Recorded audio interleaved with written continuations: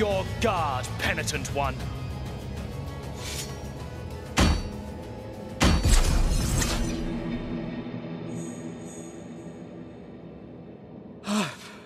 That elusive light. It can't be her. Is that true, sister?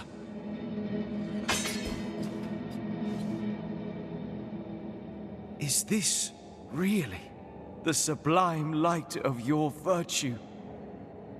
So, you have received the much esteemed and blessed favor of my sister. With her blessing, she has given you the ability to hear her noble voice, full of grace.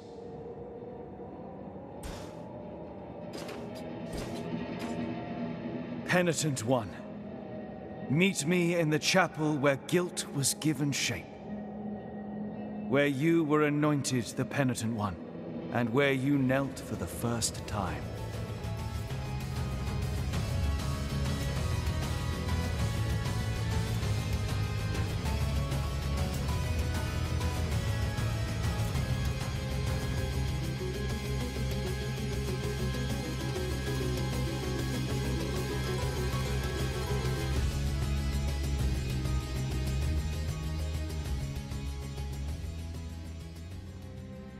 Virtuous penitent one, this was the place where your sword was born of guilt itself, bringing pain to the flesh as the soul could suffer no more.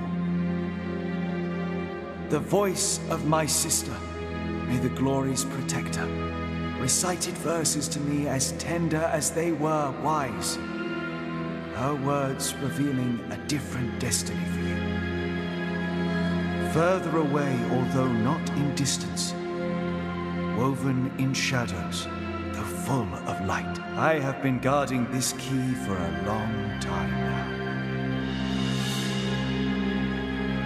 It will open the door behind which lies that which the holiness itself condemned to eternal reclusion. But I no longer have the power nor the words to describe it. Head for the library of the negated words. There you'll find the keeper of keys, although the one I am entrusting you with is missing from his collection.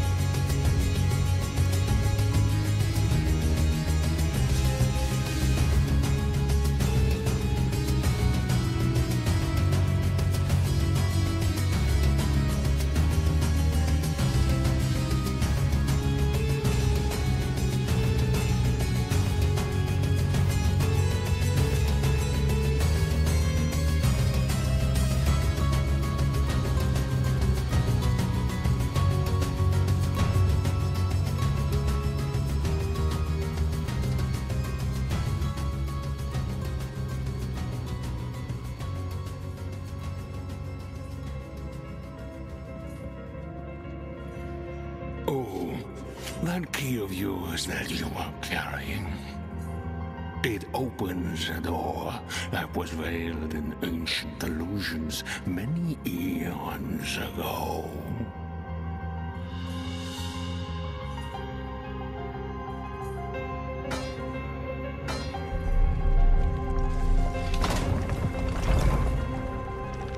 Be aware of what sleeps there.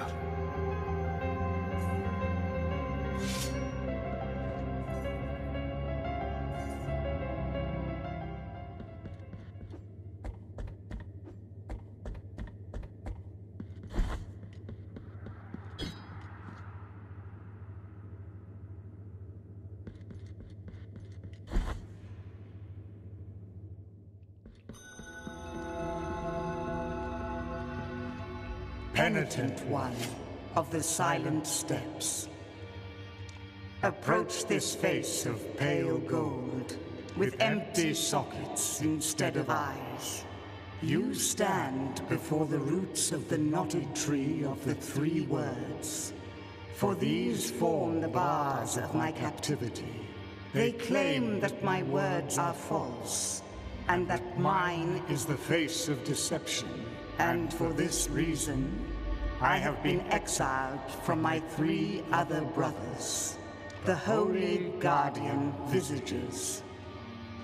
They betrayed me, punished me, and ripped out my eyes, so I could no longer be a witness to the truth. Now there is only infinite darkness around me. May your compassion help you in the search for my stolen golden eyes. One of them can be found in a place inhabited by bone, ash, and song. The other can be found in a dried-up sea, to which ships head to die amidst the terrible thunder. Find my eyes, penitent one, for only then will I be able to reveal my secret to you.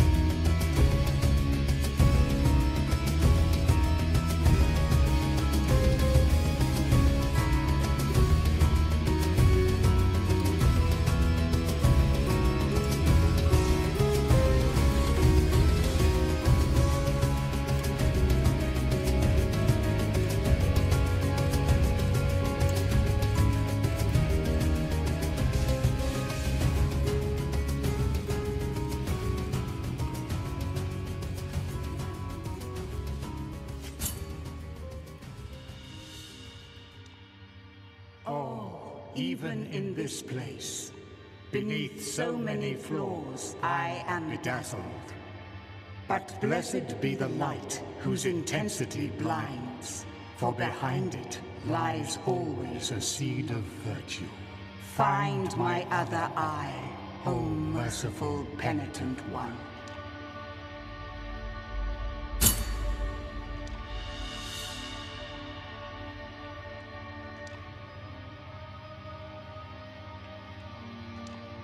You have found my eyes. Now I can see this terrible place, this prison of what I am, and have been for so very long. Penitent one, listen carefully. In the most fervent souls, in the most devout hearts, lives the seed that lulls the consciousness and controls the will.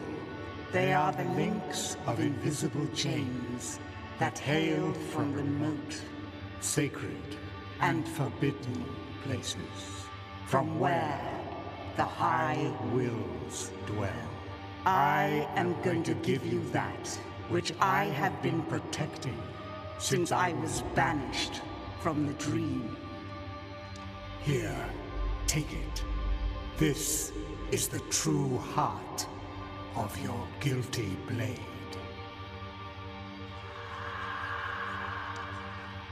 With this heart, you will awaken the true guilt of your sword. enabling you to pierce the hearts shrouded by the miracle's veil. Cast off the chains from the soul whose profession of faith, engraved on her helmet, is the truest, most righteous, and unwavering of all. The soul of Crisanta, of the rapt agony. And in this way, you will inflict the greatest of all wounds upon her. The wound to the soul, the greatest of all wounds.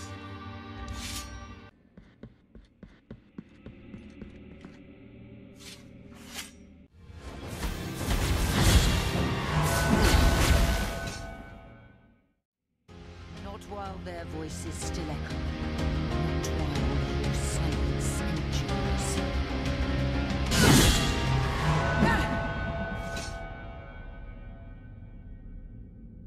Go on!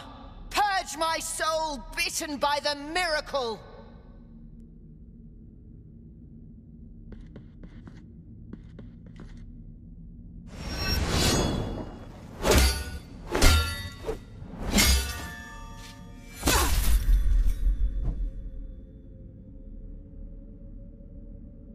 This pain that I feel,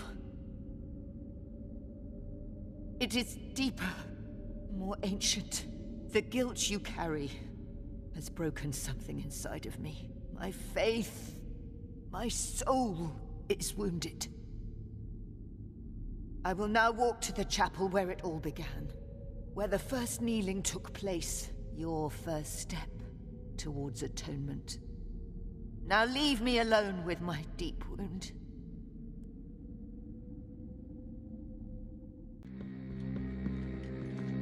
Something has changed in her. Something unfathomable that escapes my judgment. Once again, my mask of blindness meets your silent one. Do not worry on my account. The crimson cords protect me from being wounded.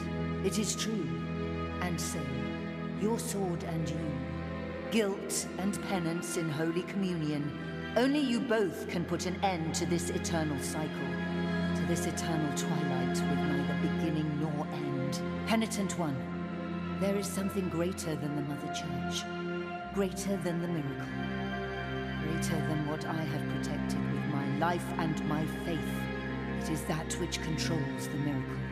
I am speaking of the Supreme Trinity, the High Wills.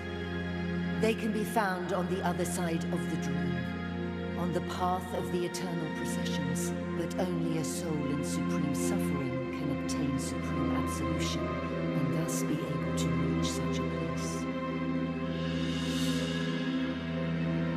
Now you are marked by the four winds. The final ascension awaits beyond the throne, beyond the dream. Perform your final penance, and make your way to the turned throne. The eternal processions await us on the other side.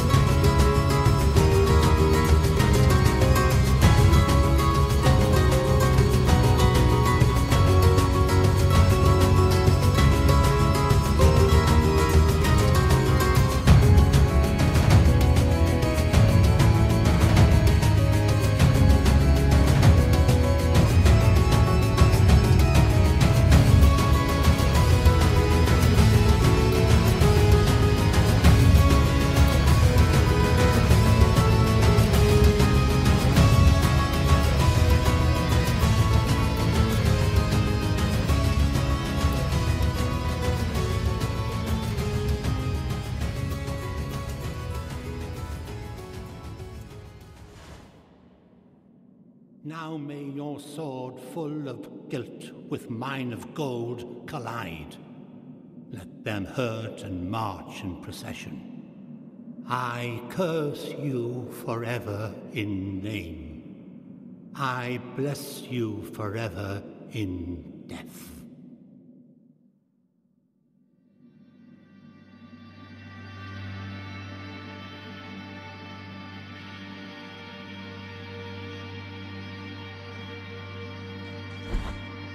You have freed His Holiness from his afflicted torment, and now he walks by the old processions on the other side of the dream. The cradle of the grievous miracle, the final relic. The grail of blood and gold that emanated from the forehead of the Father as he silently lamented the moment of his blessed twisting. That first relic is here, at the top of the Ashen Mountain, next to the turned throne where His Holiness was kissed by a miraculous pain. And now, your final communion with the miracle awaits. Only you will be able to know how much of it has seeped into your guilty heart.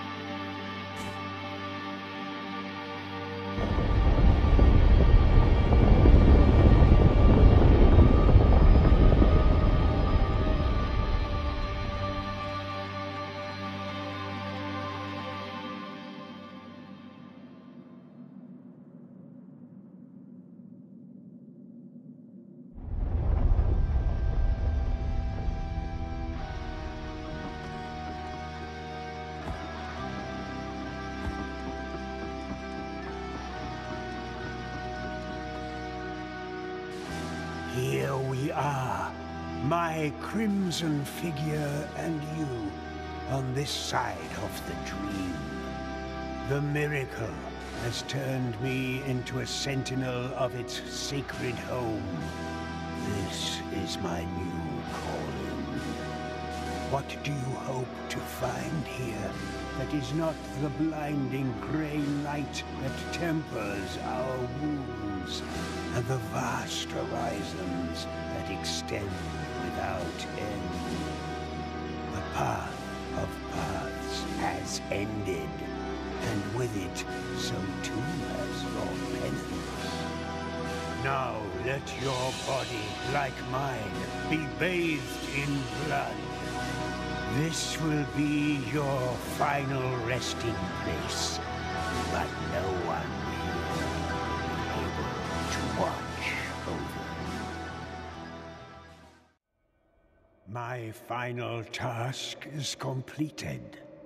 I will go, and so too will all those who loved me. Now I will sink down here, in this land of clouds, in this realm of dust and glimmering lights.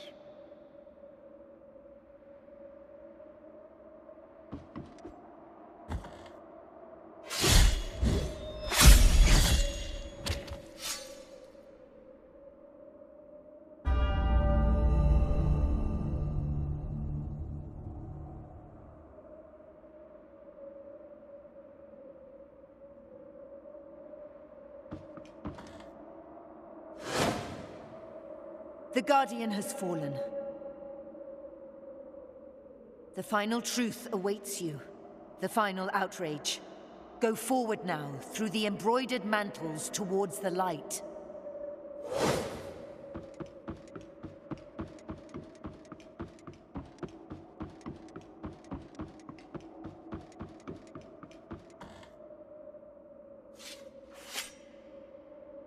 Penitent one, who comes into our presence.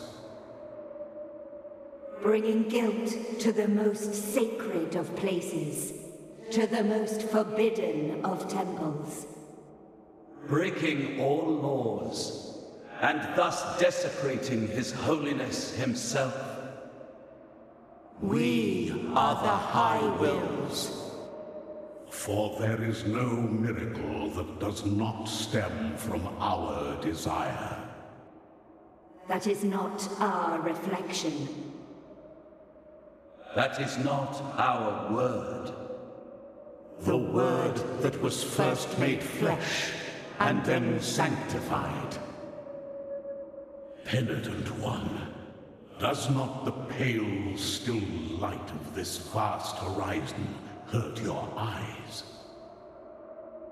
Of this procession, more ancient than us, that extends out before you without end nor beginning.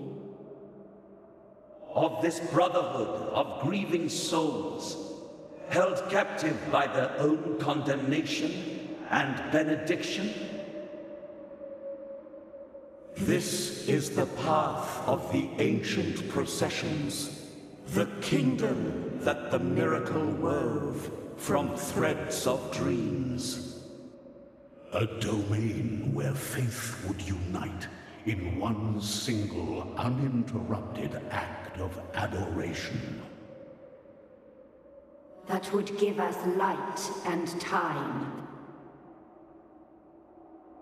That would make us eternal. And higher reaching than the sky itself.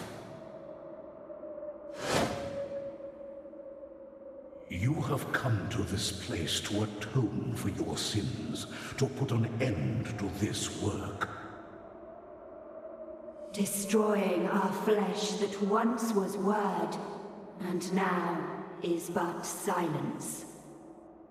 Making us cast down our eyes, leaving the miracle bereft. And so the last of our wills is your eternal condemnation. In life and in death, in hunger and in thirst, in sleep and in wakefulness. Buried under layers of ash, the ash of your flesh, bones and sinew. Execrated in visage, forgotten in name, forever and ever. There is no penance that can exonerate this sin. It is the price to pay for the ultimate blasphemy.